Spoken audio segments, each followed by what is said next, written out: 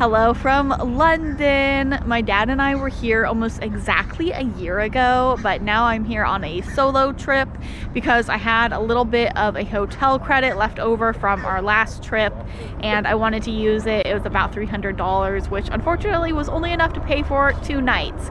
So after that, I'm gonna leave London and take the Eurostar down to Paris, be there for a couple of days, and then go to some other little towns around Paris. I'm really excited and I am happy that you have tuned in.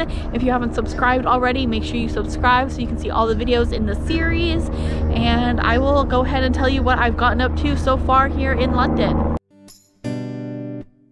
After dropping my bags off at the hotel, I walked across the river to admire Big Ben. Last time I was here, it still had some scaffolding from a remodel, but it's gone now. Then I visited Westminster Abbey, which is a gorgeous church.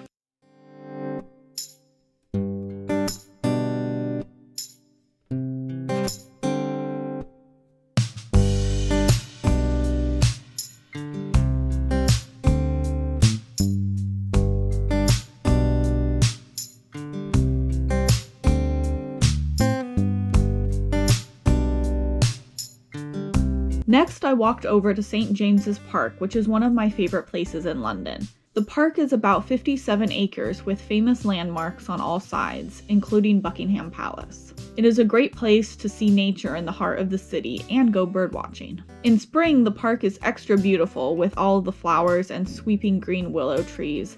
You might also be lucky enough to see baby ducks or geese.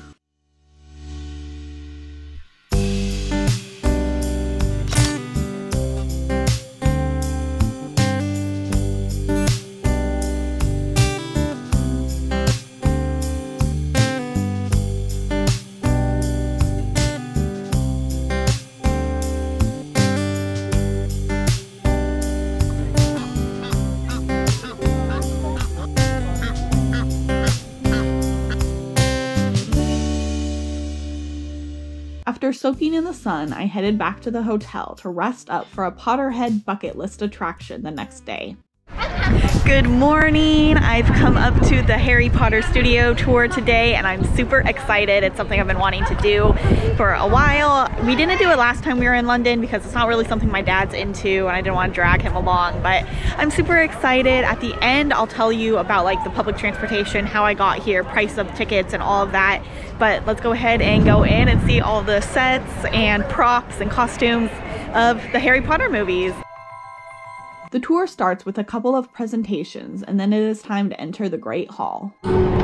Round of applause and do make your way in, as this is the one, the only, the Great Hall. It was one of the very first sets ever constructed for the film series.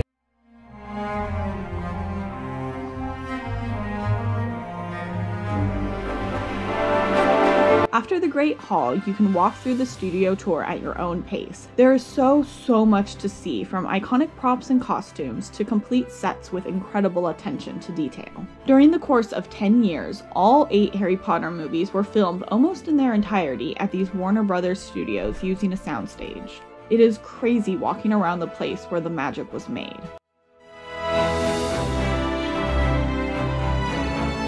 Throughout the tour, you get to learn about every aspect of what went into making the movies. There's information about set design, costume design, special and practical effects, makeup effects, animatronics, filming techniques, and more.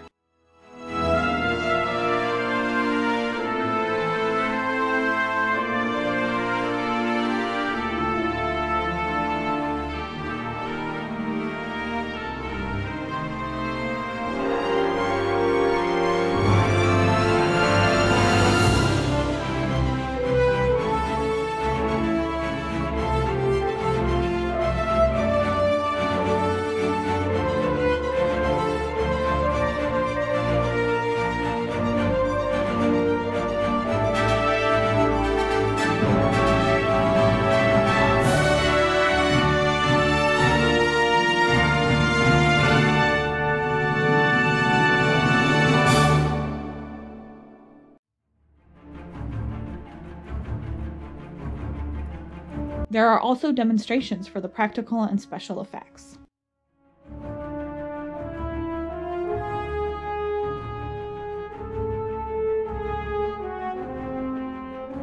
There is truly so much to see here. I didn't film nearly everything. From discovering Buckbeak the Hippogriff in the Forbidden Forest to boarding the actual Hogwarts Express used in the movies, this tour is an amazing experience for any Harry Potter fan.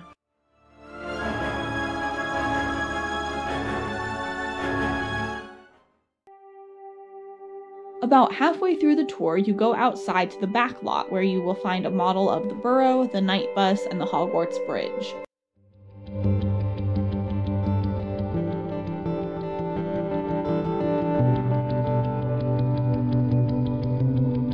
You can also walk through number 4 Privet Drive and see the iconic envelope scene from the first movie and blown up Aunt Marge from the third.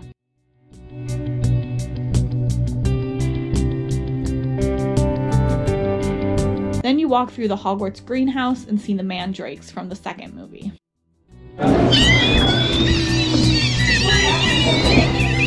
Next to the Backlot is also one of the restaurants. This is the only spot where you can buy butterbeer, but be prepared to wait in line.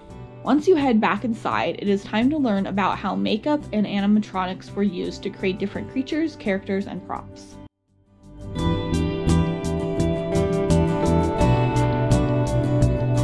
Gringotts Bank was one of my favorite parts because you get to walk through the massive set. It is beautifully designed.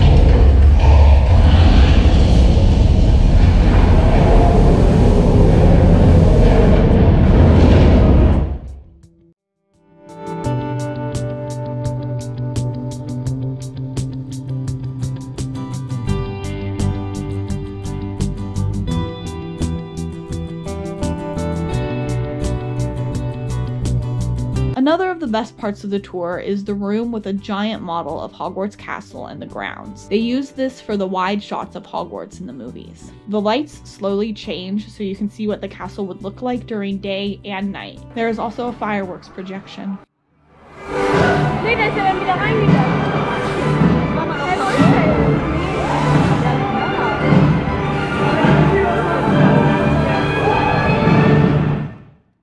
Okay, I have finished doing the studio tour and it was really epic. If you're a Harry Potter fan of the books or the movies, I definitely suggest you check it out.